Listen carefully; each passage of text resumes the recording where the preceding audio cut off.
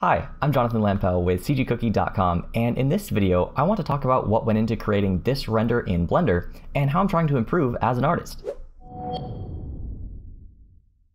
Just like with most scenes, I started this one out with a sketch. Literally a stick figure though, nothing pretty or complicated, but it has all the pieces I need to test out my idea. This is another Blender market render, so I get to use any assets from there, within reason, to create an interesting artwork for the big sale that was happening. Once I had a super simple sketch that I thought was interesting, then I started to flesh out the idea in 3 dimensions with a block out. So no actual modeling yet, just incredibly basic shapes that represent the different pieces in the scene, so I can see how they fit in proportion to each other and how big they should be and how spaced apart, and all of that stuff. I'm getting the basics of the composition down first to see whether or not the idea actually works in 3D, but also so that as I go about starting to detail things, I can do that in relation to all of the other pieces. That way, everything will just naturally fit together. For the character in the scene, I wanted to use the new human generator that had just been added to the Blender market. And you can see here, it took me a second to find out where the IK controls were, and once I had that, then it made a little bit more sense. But I really liked the ease of adding a new character and customizing it a bit, and the rig itself was pretty good, and I liked it overall. But it just didn't feel realistic enough. It still felt kind of clay-ish and a little bit too much like the Make Human type vibe or the Daz 3D stuff. That all just kind of looks too CG. All of the fast character creation tools tend to have the same sort of issues, but I don't really think it has to do with the character itself. I think the facial features and the hands are all actually really good. And same thing with those other apps too. The problem I think is actually with the clothes and the hair.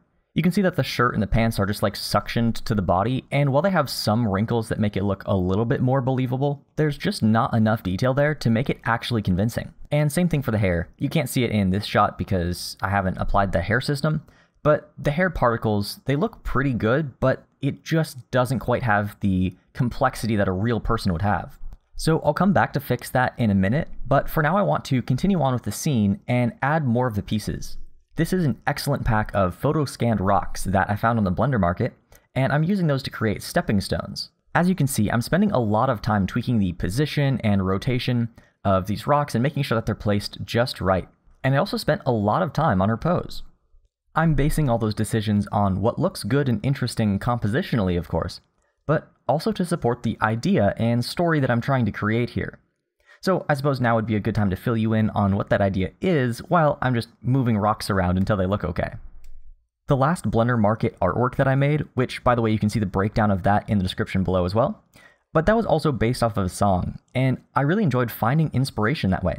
So I decided to go that route again, and with this one I chose Grapes of Wrath by Weezer because I thought the lyrics were interesting. I had heard a couple people talk about how good it was on a podcast, so I decided to listen to it. And it was pretty upbeat, cheerful, and catchy, but the words were full of tension about the good and bad of losing oneself in entertainment. And you can see the concept get more and more fleshed out as I go, but the idea is that there's this person who's listening to music, whether that's an audiobook or a podcast, but they're getting really caught up in their own reality. I've personally found those sources of entertainment to be incredibly beneficial, and they can really help us forge our own path regardless of whatever mess is going on around us. I'd say the majority of my personal growth is due to listening to people that I'll probably never meet. On the other hand, it's also easy to get sucked into those conspiracy theories or crazy political groups that are borderline cults, to the point where what one sees when they look at the world isn't necessarily what is actually there in reality, and may not be what anybody else is seeing. I'm sure you've probably seen the Social Dilemma documentary on Netflix, and at this point we're all pretty aware of that particular issue when it comes to social media. But even more broadly speaking, what we consume tends to help define how we experience the world. And as a side note here, I'm just using a big cube with a volume scatter shader to simulate the atmosphere and make the faraway cliffs feel really far away. But as you'll see as I continue working on the scene and adding the different objects that contribute to this story, so this person is walking straight off a cliff and onto these magical floating rocks. And it's up to the viewer to decide whether the magical elements in this shot, which will end up being everything that's surrounded by a blue magical glow, is actual magic that's been created by her based on whatever she's listening to, and she's actually changing the world around her as she goes. Or all the elements that appear to be magical are only in her imagination, which would suddenly make this render really scary. I definitely don't think that this is an obvious story, and that's probably a good thing because it's for an advertisement, but it at least gave me something interesting to work towards, and something that could guide all of my decisions as I go. I just really liked the idea of creating a picture where the meaning and the emotion of it completely flips depending on somebody's opinion. That definitely fits the overall theme. But to be honest, creating it in that way was mostly for my own personal enjoyment, and it made me excited to work on the render. I don't know if it contributed to the end result a whole lot, but I definitely appreciate Jonathan and Matthew at the Blender Market humoring me and allowing me to create whatever I think is interesting. Now back to the technical stuff. You'll remember me talking about how the human that I'd created with the human generator was just a little bit too basic, and I wanted more natural complexity. Well, that's where a 3D scan works really well. The downside of a 3D scan, of course, is that there's often a ton of cleanup work that needs to happen. In this particular shot, you'll see me painting on where her skin is and just creating a mask, and I'm going to use that for the subsurface scattering so that she doesn't reflect light like a rock statue. The nice thing is that this scan actually came already rigged, which is really great, and I think that's one of the big pros of the Blender Market, is that things are already made for Blender, and I didn't really have to do any importing or anything like that. Though I did find that the rig was a little bit limited, so you'll see me in a second use Auto Rig Pro to kind of redo it and make it more to what I was looking for. I just needed more control over the arms and the hands. I'm pretty sure I've talked about Auto Rig Pro before, so I don't really need to get into it here, but you basically just set up these points and click rig, and it works really well, though I didn't notice at this point that the fingers were slightly off, just like the rotation of the fingers. It's cool that it automatically detects where the fingers are and rigs them for you, so you don't even have to place points for the fingers, it just kind of guesses based on the shape of the mesh, which is awesome. But they were slightly off, and so that will cause problems a little bit later, but I managed just to kind of obscure the issue and hide it, which is in true CG fashion. As with usual in these types of static 3D scenes, I'm more concerned about speed than I am about complete accuracy.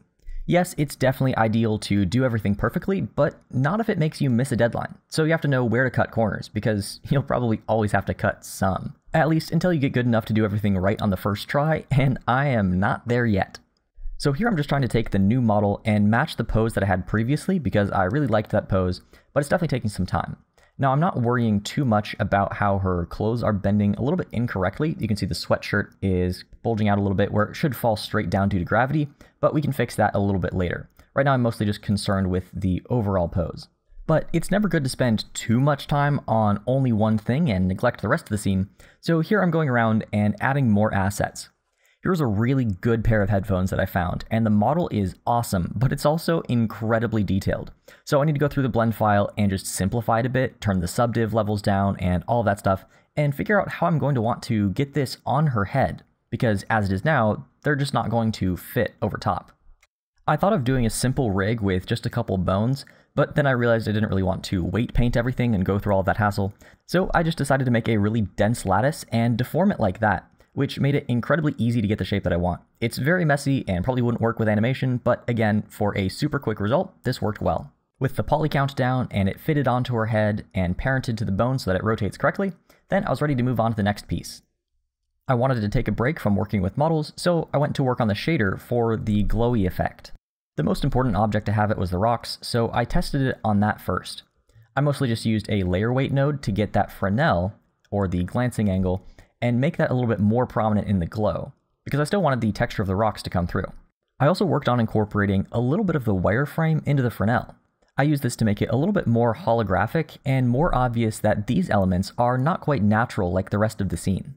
The main challenge here is actually to create a glow effect in the middle of daylight, because of course if you take something that is glowing out in the daylight like a candle, obviously it won't have much of an effect and you won't notice it at all. But of course in this scene, I need it to be obvious, so I have to fine-tune exactly what those values should be.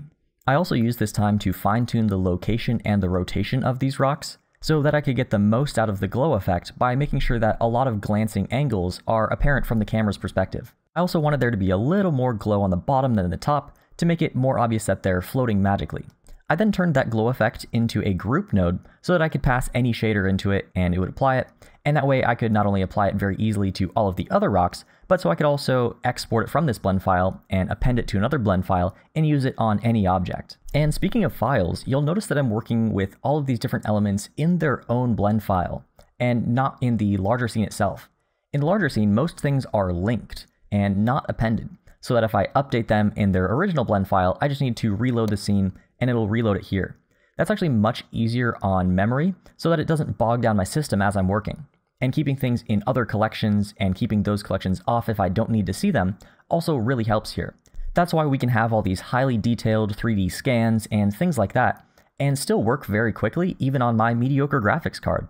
Now at this point I wanted to make it even more obvious that these rocks are magically floating and are a little bit more holographic in nature, so I created this gradient glow just with a gradient texture in the shader editor and applied them to some pretty basic cubes that fit the shape of the rocks, and that way they almost have a sci-fi energy glow. Even though I want this to be a whimsical, fantasy-like scene, I definitely don't mind mixing genres and coming up with ideas that are usually found in other types of art, but as long as I mix them together tastefully, then it should work. And speaking of combining a whole bunch of stuff all in one scene, here's a tiger. This one was already nicely rigged, so I didn't have to do a lot of work, though the rig wasn't immediately intuitive, so it did take a little bit to figure out. Also, I had to look up a lot of references for how tigers walk because my initial guesses on where he should place the feet were not quite correct. But after a little bit of back and forth, I think I got something that was reasonably natural. I wanted to be extra careful to make sure that it looked like it was just peacefully following behind her, rather than crouching up behind her and, stalking its prey, because I didn't want it to look like it was trying to eat her. That was definitely not part of the intention. So by keeping its pose nice and loose and relaxed, as well as its head up, then I was able to avoid that. After that, I worked a little bit on the tiger's hair shader because I didn't quite like the one that was in the file. It was pretty good, but not quite what I could get with a principled hair BSDF, so I used one of those instead and plugged in all the appropriate textures. Once I did that, I was able to make it look a lot more fluffy. I also tweaked the hair system just a little bit. I wanted it to look more soft and fluffy than sleek and mean. After that, I applied the same blue glow shader that I'd used on the rocks. I just tweaked it slightly so that it would look better in combination with his fur. It did take a couple tries to get the brightness of the glow to look good in direct sunlight, but once I had that, I was pretty happy with the tiger so far and decided to move on to the next object. And that would be clouds. I imported several open VDB clouds that I had found on the market, but I only decided to use a few of them and just instance them around rather than use a bunch of independent clouds, and that way we wouldn't be using as much memory. But just by rotating them and scaling them differently, then I was able to make them all look pretty different, even though I was only using 3 individual cloud shapes. I am absolutely excited for Cycles X to bring us faster volumetric rendering, because trying these out and making little changes and waiting for it to re-render, even though it was fairly quick in the viewport, was still a little bit painful. And you can see here that my system will lag every once in a while because these are very high resolution OpenVDB clouds. And I probably didn't need them to be that high of resolution, but it definitely helped the final result, at least I think. But it would be nice if I was able to preview it a bit faster. You also might have noticed some volume rendering errors in the viewport, but that's actually just because this was an early version of 2.93 alpha months before it was released, and so it was definitely not ready for production yet, but I was using it anyway because that's what Blender fans do, apparently. Only real Blender users use untested software when you're on a deadline. Right, guys? Anyway, to continue with the fanciful, magical theme, I decided to have these glowing castles in the background. I didn't want all of the magical elements to be in the foreground, and the background was looking a little bit too empty. I absolutely loved the shape of these buildings. I thought they were perfect for what I was using them for, but I was really heavily relying on the wireframe and the normals in order to drive the shader. But when I looked at the models, the normals were all messed up, and so I had to do a good amount of fixing there. But once I had that, then everything was looking good. I used 2 entirely different buildings that were not even in the same project file, and just smashed them together to make one big castle.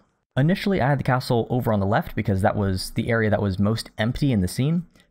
But after trying out a couple different locations, I realized that the negative space over on the left, that is kind of leading her off to the screen and emphasizing the floating rocks, was really important. So I moved it over to the right and kind of used it to lead the eye from the castle to the tiger to her and back and around again. Next, I decided to add a butterfly to the scene. In the original pose, I had her hand outstretched kind of up in the air as if she was grabbing at something or having something land up there. And it could be a bird, it could be anything, but I decided a giant butterfly with a nice glowing effect on the wings would be a really good way to add that. The model that I got from the market was incredibly detailed with even a hair particle system for the feet, and I definitely didn't need that much detail, so I tried to simplify it as much as possible and take away all the subdiv and stuff like that. It still had a good amount of geometry, but at least it wasn't going to slow down the scene. At this point, I was enjoying adding animals to the scene, and I wanted to continue that trend. Though to be honest, I'm not entirely sure what animal this is exactly, because the file says it's a buck, but I'm pretty sure those all have forked antlers and not horns that curve forward, and it almost looks like an ibex, but those have horns that point backwards, so I don't really know what this is exactly. But this is actually a little bit dark, because I decided that in order to continue the theme that I had going, the background needed to be a little bit ominous. And what better way to do that than a bunch of dead deer? I wanted a bunch of stuff that was really not easily noticeable, that you'd really have to look for, but that would really contrast the character's really whimsical pose and the bright cheerful colors and all that stuff, just like the different verses were contrasted in the song. But I really didn't want this to get too dark, so I just laid them down so they kind of blended into the rock, and you couldn't really notice them unless you really looked hard. But I also did want there to be a lot of details, and it seemed a bit empty over there, so I also added a little skeleton dude. He's just taking a nap though, don't worry. After that, I went back to working with the clouds. I wanted to add some below the canyon to kind of fill up that space and also to show that they're really high off the ground. This took a long time because of how slow the preview rendering was.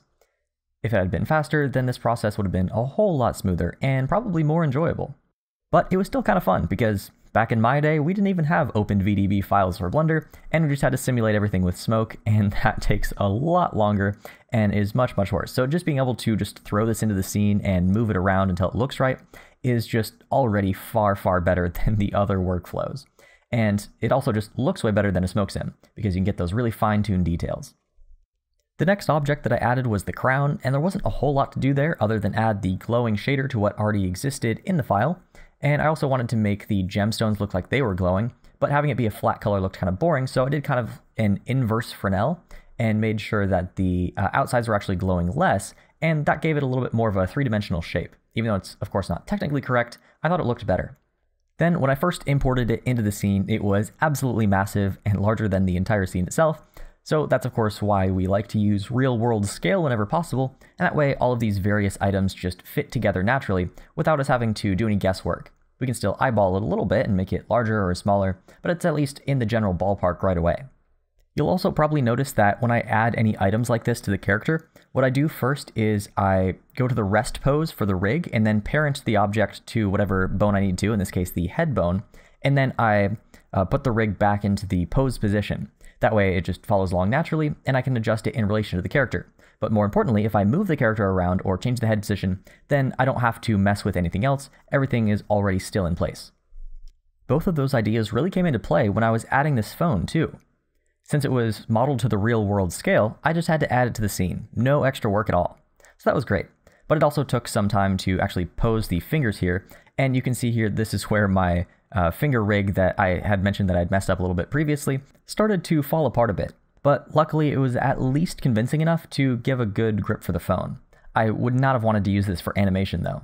And again, that was my fault for not checking the rotation of the fingers after creating the initial rig for AutoRig Pro before going and generating the entire like user-friendly rig with all of these controls and stuff.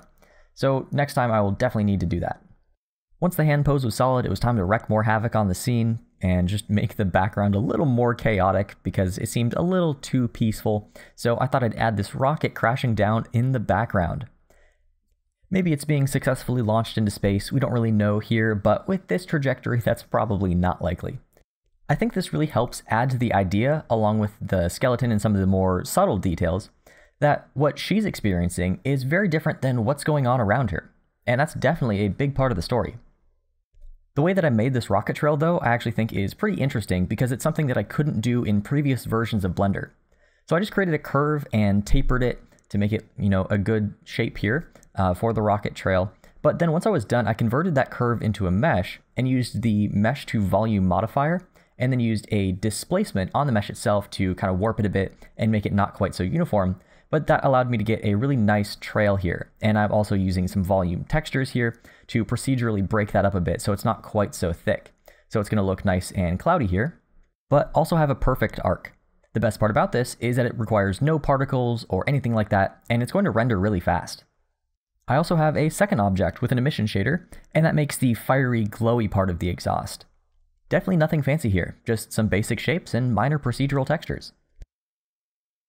Next, those rocks were looking a little too bare, so I imported some of the grass-walled weed assets and just kind of placed them around the scene with some moss and things like that, And I think that really helped give it a little bit more of that natural complexity that you're going to see. So it's not all just flat photo scanned, simplified polygons.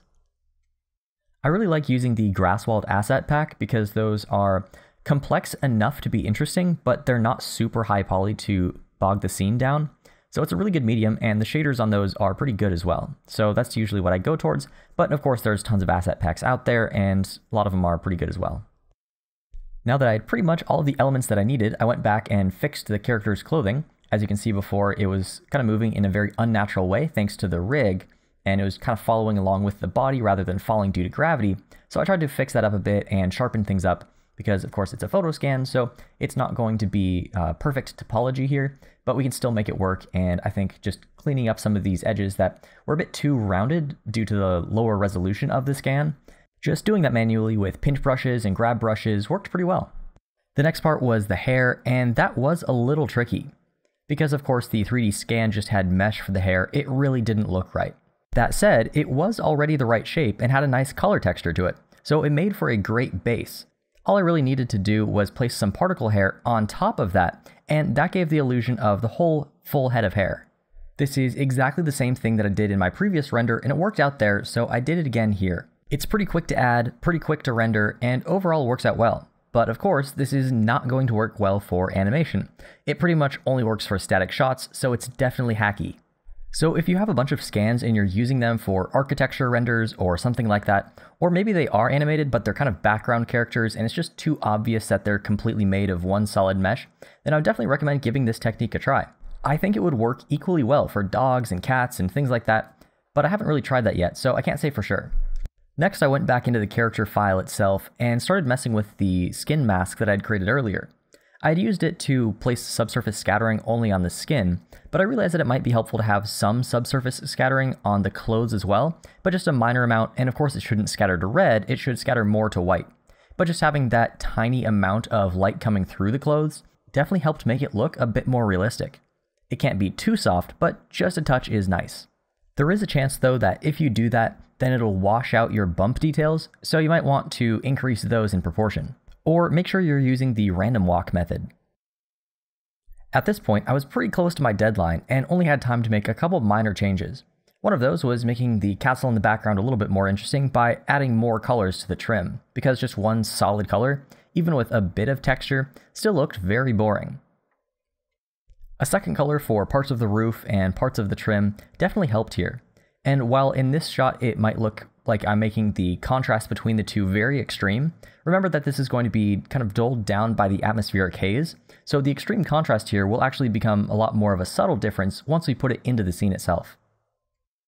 I also experimented with really upping the chaos by making the big cloud in the background actually the result of smoke from a forest fire, by making the cloud a little bit more dense and then putting a bunch of these red lights below.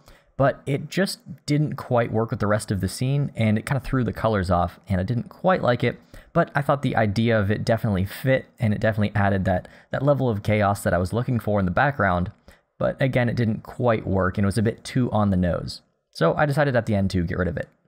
I did spend a bunch more time, though, tweaking the shapes and the locations of the clouds, just to try to frame the composition as best I could. I wanted there to be enough detail in the clouds to be interesting, but not so much that it screams for attention. Eventually, time was up and it was on to compositing, and in this case, I did that in Photoshop. I did a whole bunch of minor adjustments that are totally cheating, but I thought it made it look better, and of course when you're working with just a still image, you have way more flexibility.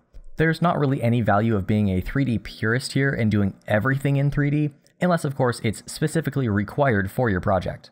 As you can see, I really like using the camera raw filter in Photoshop, which is essentially just Lightroom inside of Photoshop, and by messing with the curves and the color temperature and the color balances, then I was able to experiment with a whole bunch of different looks pretty fast. One piece of advice that I got a long time ago that I still find really useful is that when you're working with sliders like this, just push them all the way to the max just to see what happens first. Heading all the way out to the extremes and then dialing it back to make it more subtle is going to make your work a lot more interesting than if you start out right in the middle and just inch it forward and inch it backwards and do these tiny tweaks. Whether you do that in Photoshop or Blender or Affinity or GIMP or whatever, just try to do something that blasts you outside your comfort zone of what colors you normally use. That'll make your work a lot more interesting. All of that said though, when I look back at this piece a couple months later, I'm not entirely happy with my color choices. I think the particular warm hue of the background doesn't quite match the blue and it clashes a little bit, and I think I'll go back and fix that later before I post it to my portfolio. You'll also get a good glimpse here of me totally cheating with the spot healing brush and the smudge tools to fix the glow that didn't quite make it out to his longer whiskers. There are also some other minor sharp white spots where there's a problem with the underlying texture, and I didn't really feel like fixing the texture itself, so I just fixed it in post. You'll also see me using the liquify tool to tweak the pose of the character to make it a bit more natural and what I had hoped to get in 3D but didn't quite work out to. Is it recommended to work this way? No. And am I ever going to do this in a tutorial? Definitely not.